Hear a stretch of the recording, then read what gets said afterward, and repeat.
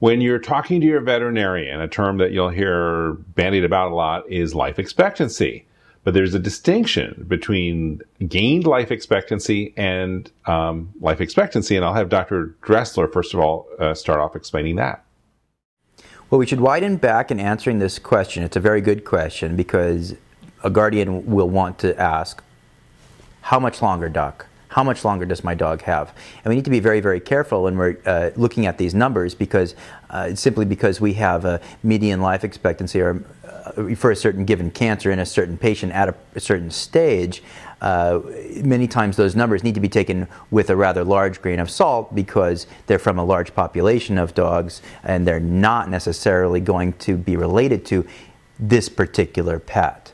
The second point that should be brought up is the difference between life expectancy and gain life expectancy. Now, when we talk about life expectancy, we're saying, okay, this given cancer, this particular stage, all right, median survival time is so long after diagnosis. So that can be called the life expectancy. Now, the gained life expectancy is kind of a new concept that I've developed for the book, and that is, what is the life expectancy that we gain? In other words, we look at the untreated cancer, and then we look at the treated cancer with a given therapy, and we say, okay, what's the difference between those two? And that's the gained life expectancy. And my belief is that that's actually a more useful number to look at, or interval to look at, when we're assessing whether or not to select a certain treatment. What do we get out of this if we compare the dog without the treatment, that life expectancy, versus the dog's life expectancy with the treatment? And that's the gained life expectancy. In the Dog Cancer Survival Guide, you help people figure out those equations once they have that those data points. Dr. Ettinger, what are your thoughts on the subject? I think a couple of things. You know, a lot of people, they're not prepared for the statistics and the numbers that they might hear from an oncologist, in the sense that, you know, if a human goes, you know, with a human cancers, most of the survival times are reported in 5-year survival times, and you have to look at how long people live, you know, 70, 80, 90 years plus.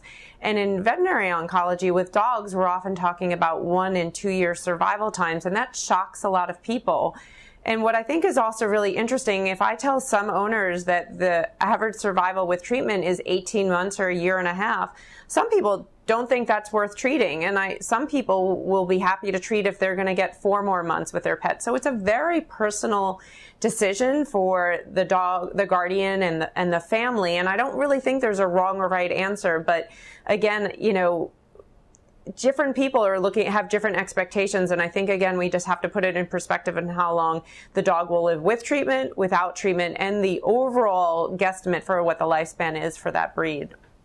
Dr. Ettinger, thank you so much. You're in New York. Dr. Dressler in Hawaii. Thank you. Thank you both for being with us today. Thank you. Thank you.